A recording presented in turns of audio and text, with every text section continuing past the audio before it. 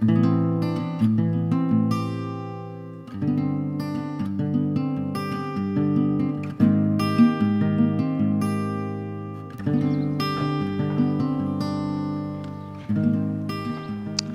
there, my name's Roland Harding. I'm the Harbourmaster at Porlock Weir. Started the job 18 months ago, took over from Brian Debney, who was doing it for about 12 years. But it's a job that's always been in my family. Any memorable moments?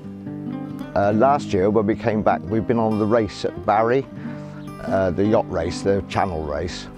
And we came back particularly rough night and anchored off. We had to anchor there for 5 hours to wait to come into the harbour. Got dark, particularly rough. We were sat there waiting, and then suddenly, from nowhere, came a full sailed boat coming down between us and the beach, looking like the Marie Celeste, just shooting down through. And it was a boat whose electrics had completely packed up. He had no idea where he was. And we watched him go past, and somebody said, "That one's heading for the beach."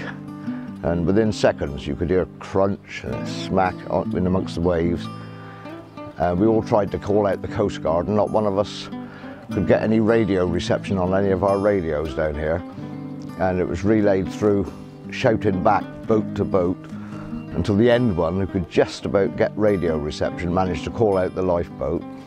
And then at 1:30 in the morning, we had to go back out again and tow the boat in and bring it in. All the people were completely sick by then. It's not the best of nights, but we get many nights like that. And it's a spot out there where many a boat over the years has sunk. You know, they tend to come across, don't know the area, anchor at the back there, and go to the pub. And while they're in the pub, they're dragging the anchors. And by the time they come out, you know, they're usually up on the beach. You know, so over the years, since I was a child, countless yachts have sunk out.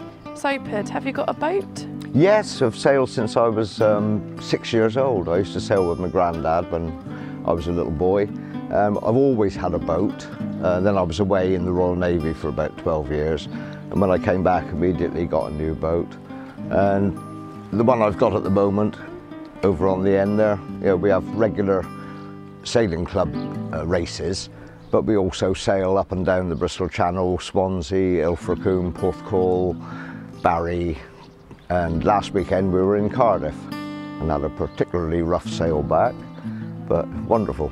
Wouldn't be without it. Did you go out by yourself? Yeah. Yeah. I prefer that, otherwise you've got somebody yakking in your ears all the time. What about fishing? Fishing I tried to steer clear of, no, because I'm frightened of fish and I don't like them flapping about, and so I just steer clear of them. I eat them, but that's as far as I get. Yeah. So what does a Harbourmaster's job entail? Basically, the job of Harbourmaster entails the day-to-day running of the harbour, checking the safety of the boats in and out. They're regularly going fishing in the daytime. Weekends, you've got quite a few visiting yachts come in. It's showing them where to tie up, and then after that, collecting the money off them, which is the main thing, and then making sure they go safely on their way again, and just dealing with odd complaints that arise every now and again. But it's a pretty cushy sort of job.